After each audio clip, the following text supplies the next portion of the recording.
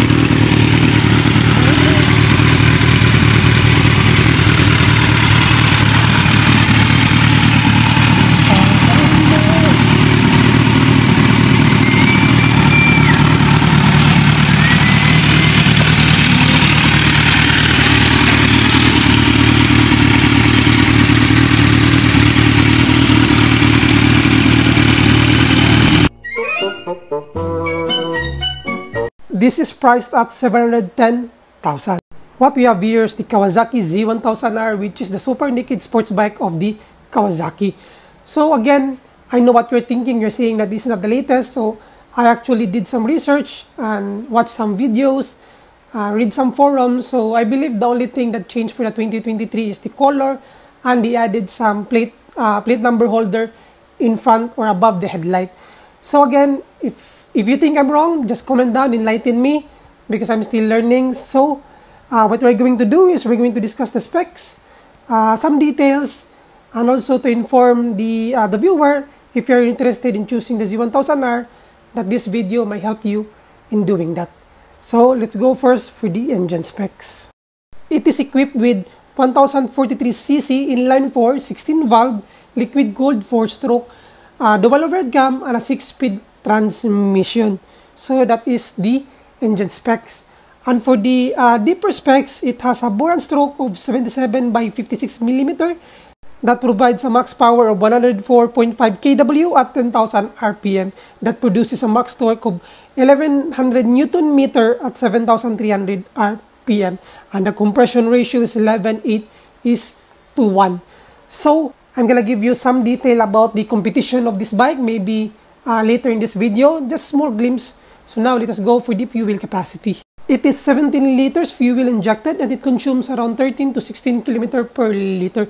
So it consumes well simply because it is an inline 4 and a 1000cc, and the reserve is around below 5 liters. And for the tire sizes, so let's go for the front tire. It is 120 by 70 by 17, and the stock tire is Dunlop Sportsmac D21. So that kind of tire is really good for a stock because it is good in daily ride and also in minor cornering. And for the rear, it is 190 by 50 by 17, and the stock tire is Dunlop Sportsmac D21. So as you can see, for the rear, it is really big tire. You can see to my hands. This kind of tire is really good in cornering and in leaning because it is so wide. And also, the aerodynamics of this bike is not that the same with the sports bike, but it is still good in cornering. And let's continue for the brakes. So for the rear, it is 250mm single disc brake and the brand calipers are Brembo. So the Z1000 rear brakes actually more bigger compared to its competition. So for the front, it is 310mm dual disc brake and the brand of the calipers are Brembo. So actually the braking power of the Z1000 is actually good. There's no complaint or there's no issues about the stopping power. It is actually good, especially in cornering and sudden brakes. And for the master cylinder, it is Nissin. So I don't know why Kawasaki did not choose Brembo, but still this kind of combination is actually very good. So now let us go for the suspension, which is very crispy part. And for the front suspension, it is 41mm Showa, and it provides a spring preload adjustability, compression, and rebound damping. So actually, if you compared it with the competition again, in terms of suspension, the Z1000, or in other words, for its front suspension, it lacks the competition. But for the rear, this one is really good. So it is using an Öhlins XTS46, and it provides a gas change, a rear shock with preload adjustability, and a rebound damping. So in terms of adjustment, especially if you're using it in a track day or daily use, if you're bringing an OBR, it is very easy to change. And now for some details. So for the side mirrors, this is stock. So actually the sturdiness, quality, material is actually good. 10/10, but for me, I will change it into bar end to make it more aggressive. Quality of grips is good. So here's the turning indicators, horn, and then hazard. Here's the passing light, and also the clutch lever. Actually, the clutch is very good. You can do it with 2 fingers. For the right, brake lever, and again, same quality of grips. Here is kill switch and ignition. So what else? So let's turn it on. So what we see here is ABS and check engine. Here's the neutral and turning indicators above. Here's the RPM 3000 and neutral or gain indicators, and temperature, time, odometer. So here's the fuel, speed. So this is the speed, so immobilizer. And if you click the select button, it will change to trip A and trip B.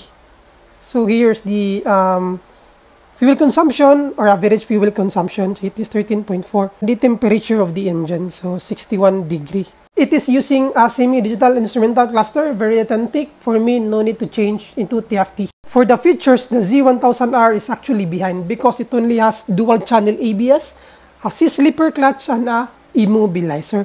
But still, you should also consider at the price point of 710,000, if you compared it to its competition, it is much cheaper.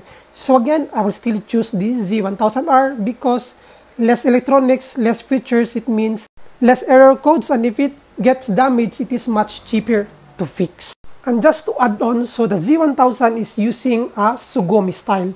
It means intense aura or energy given by a person or object of greatness felt by the viewer. So actually, if you're going to look at the Z1000, it actually gives you aggressiveness and intensity. And now for some details. So for the frame, it is using a twin aluminum frame, very good quality, very high grade. And what else? Quality of plastic is really nice. Tank is metal, so bonus point for me. I love na metal tank, so quality of plastic is actually nice. Nothing to complain. So for the headlight, same quality plastics, everything is okay. So this brake is actually good. So very nice. And for owner's upgrade. So first, he changed the stock clutch lever into RCB. Some reason of that is maybe the comfortability of the fingers. It actually depends on the user. So cell phone holder, tank bag, and tank grips. So one of the nice thing about the Z1000 is the design of its tank. You can actually put your leg here and it will lock up. So in terms of cornering or leaning, you're actually safe. So he turned it into a tail tidy, as you can see here. Dual Yoshimura muffler. So this is a legit muffler, very nice. Sliders and spool, so very legit quality.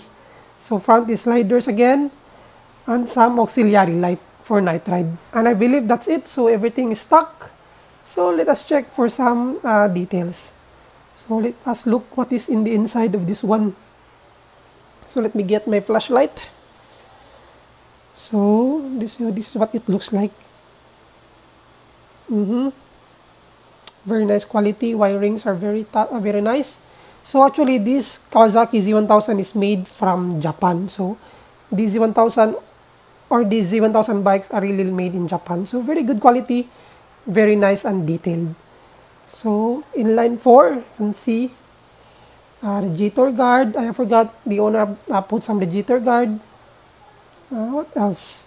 I believe we are done for the owner's upgrades. So let us back up for a few meters to appreciate the aggressiveness of the Z1000R, my dream naked bike. And for some part, let's check the foot peg. So very nice.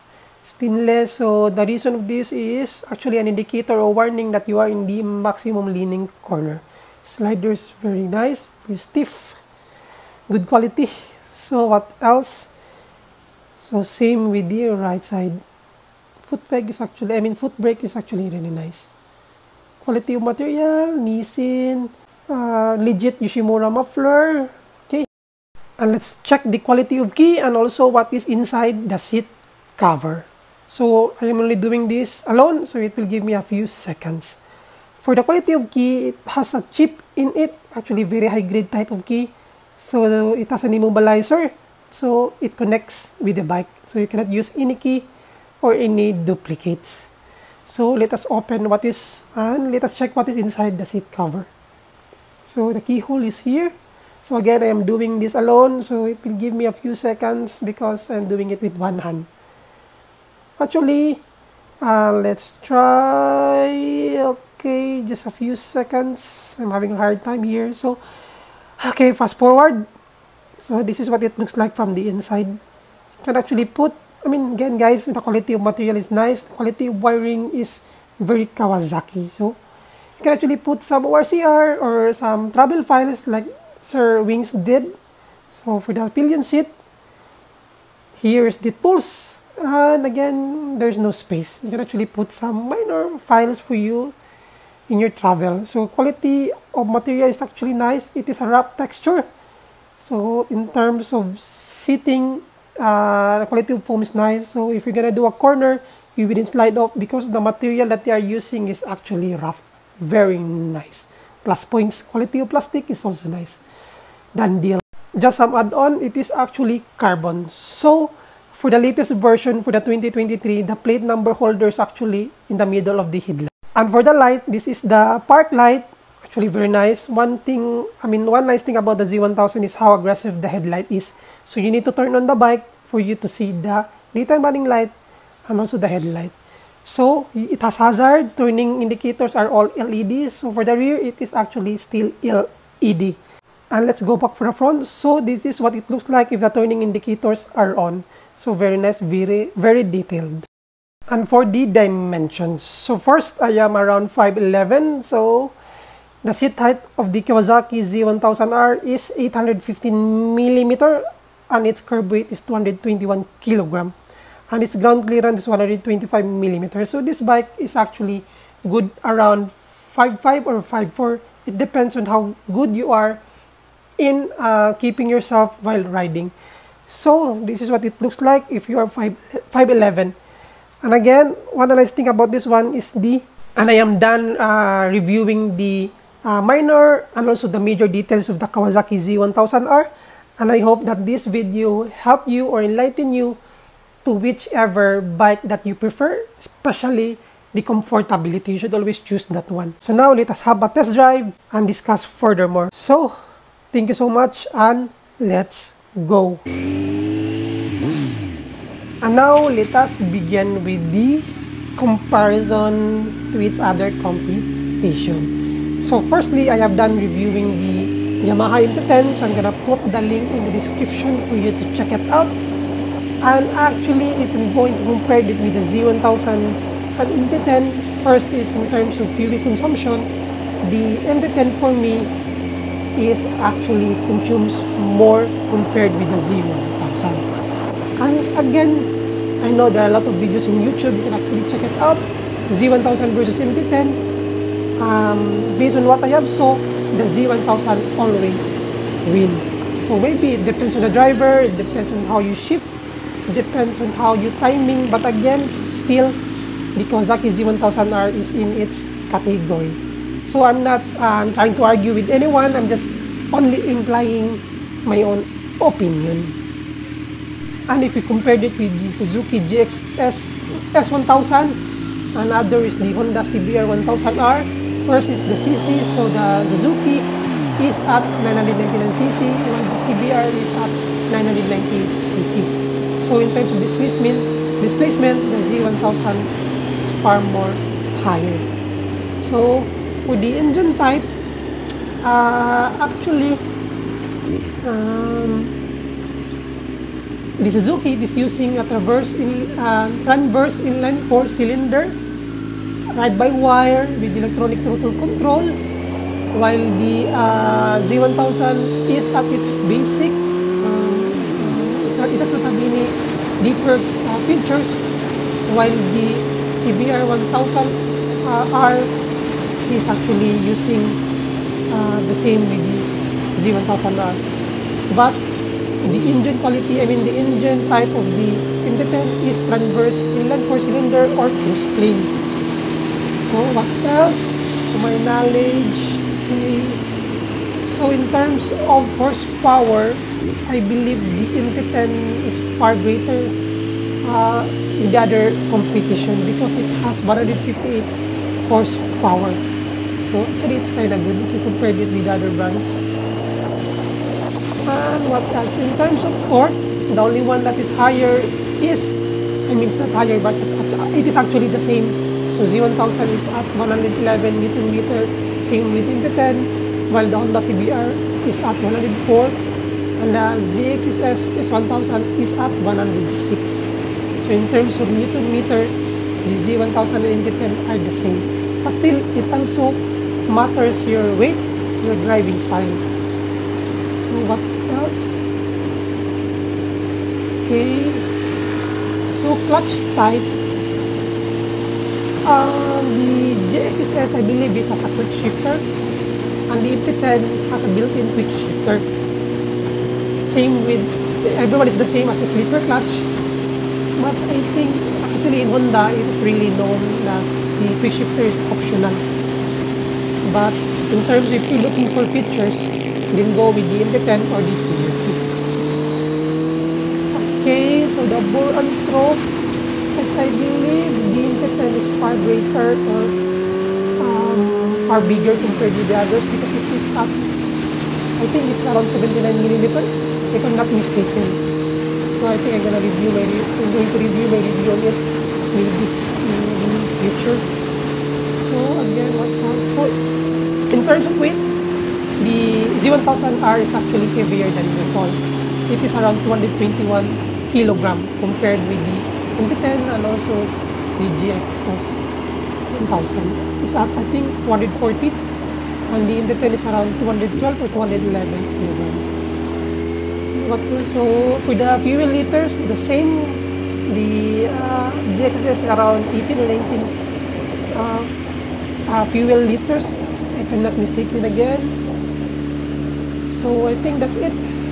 Okay, let's go at the last one. I think in the frame.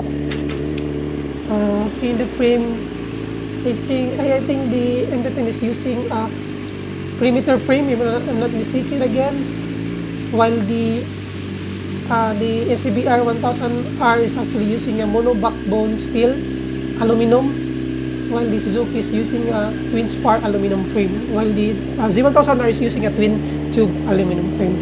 But if you're going to ask me which frame do I prefer, I think I prefer with it's either perimeter frame or the twin tube aluminum frame. So everything has LED, the same with everyone. So that's it. Okay. And let us enjoy a few seconds with the Z1000R. Okay, listen well.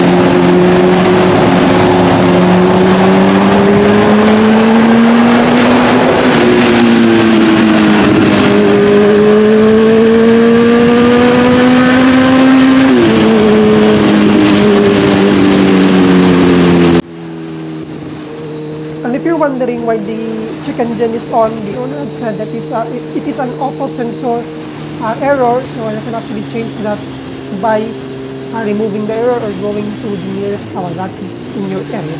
So that's it. If you like what I have done, please like and subscribe. And if you're on motorcycle, push the subscribe button. If you want updates, push the notification bell. Thank you so much. God bless and take care.